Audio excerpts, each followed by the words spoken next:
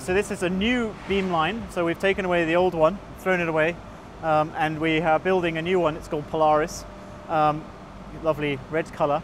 At the moment, the shielding house is in place, and the detector tank is being prepared and will be lowered in, ready to take data in a few months. So this is the latest arrival.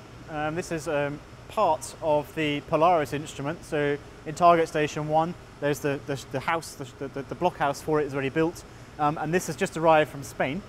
And each of these ports on the side here will have a detector bank inserted, and then the whole lot will be lifted and placed into the beamline. And then the neutron beam will travel through the center here, into the middle. You drop your experiment from the top, and then the neutrons interact with that and are scattered out to all the detectors. And this is actually really neat because if you think about it, neutrons are quite expensive to make, so you want to make the best use of them that you can.